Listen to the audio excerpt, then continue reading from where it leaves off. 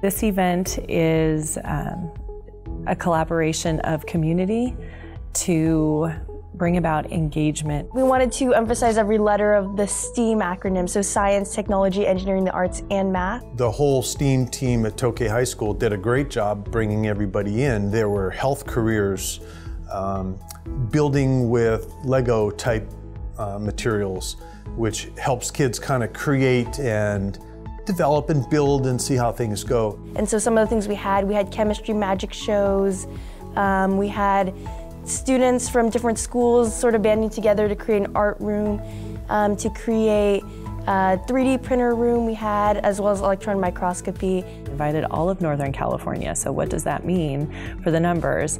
And then as the advertising grew and grew, and Julie had radio ads going, and we had news, and we were on NPR in Sacramento. We had around 12 school districts represented, and students from basically everywhere just coming from Northern California to experience the day.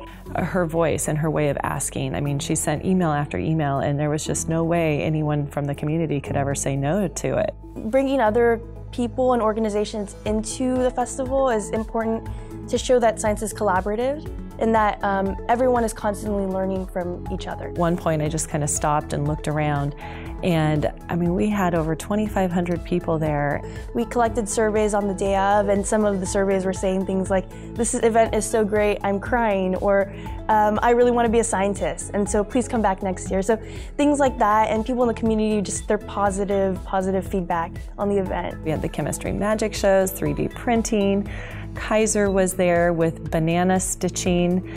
It just went on, and I think one of the responses we got from the community was, man, we got into the gym, and then we went out and there was still more and more, and it just kept going. We had support from the start. Mr. Sandstrom was always there to say, yes, we can do that. Yes, we can get the funding, which is huge, because just even being able to use this facility and not have to pay beyond meant that we could make it a free admission to the community. Well, back in my mind is, holy cow, how do we do that again?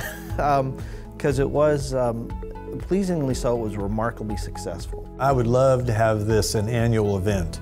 The bar was set very high, and it's not just a let's match it, let's keep going with whatever new things are out there next year. Let's make sure we include them the next time around. So many people said, this is amazing, this is great, we really love to see this happening. And even some of my friends that said, you know, you have to do this again next year. And I said, well, only if you help. And they're like, yes, you need to make me help, and I will help you. Oh, I fully believe that this was a truly successful event.